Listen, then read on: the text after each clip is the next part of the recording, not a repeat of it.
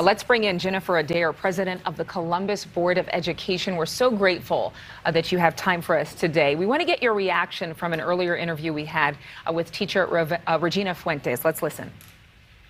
The district has put a cold stop to negotiating, which has caused this to happen. And, we are trying to hold out hope for our students and for our parents that a resolution can be made. But the district needs to stop with their, cold stop and looking back to this offer that was not a good offer at all. Is there any chance that negotiation could further happen? So first, I do disagree with her interpretation of cold stop. What the Board of Education has done is presented an offer. We've presented several offers, and this latest offer never really received a counter.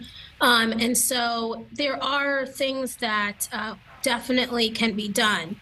I think the bigger issue here is, when I listen to the teachers, I listen to the community, there are systemic problems here in our district, as well as across this nation in urban education in particular, around the conditions of our buildings. Columbus, Ohio schools are no different. And, right now we are hearing and seeing a groundswell of anger from our community. And in fact, this is why many members of our Board of Education ran and are sitting in these seats today to attempt to really make change. Our contract, what is on the table, does address the issues that the CEA leadership brought to us to consider. Even closing a deal on this contract, which we will, does actually not solve the bigger systemic issues. And that's what the Board of Education is really interested in doing with our community and with our teachers.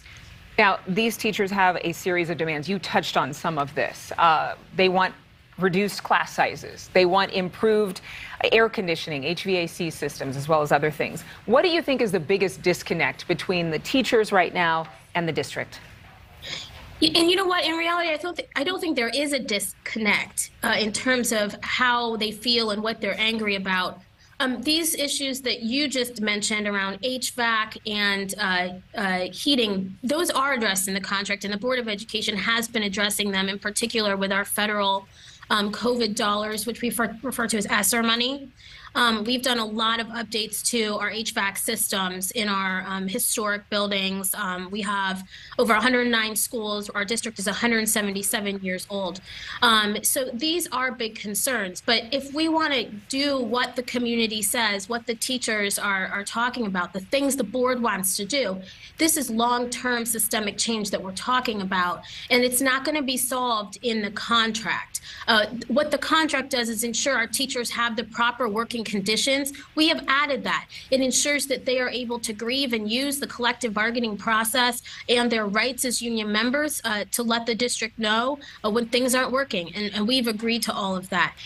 What we need is to come together as a community and actually solve the problems that large urban districts have across this nation, because we have been underfunded, we have been undersupported, and this is why our teachers and our community are upset by the conditions of our buildings. One more question for you. My producer's telling me we're out of time. But what do you tell parents? You're going to go to virtual classes if you don't have any teachers in the classrooms, and you're going to have substitutes teaching virtually. Do you have enough substitutes? We do not. We have enough.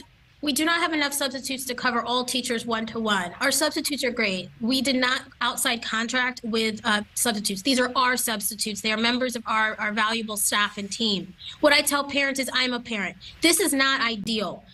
We know that what we need is our teachers to be back in the classroom with our students, and we are working every moment to get that done. All right, Jennifer Adair, thank you very much for joining us. A big story for the Columbus Board of Education. We'll see what happens by the first day of school tomorrow. Thank you for watching. Go to newsnationnow.com to find NewsNation on your television provider. And don't forget to click the red subscribe button below to get more of NewsNation's fact-driven, unbiased coverage.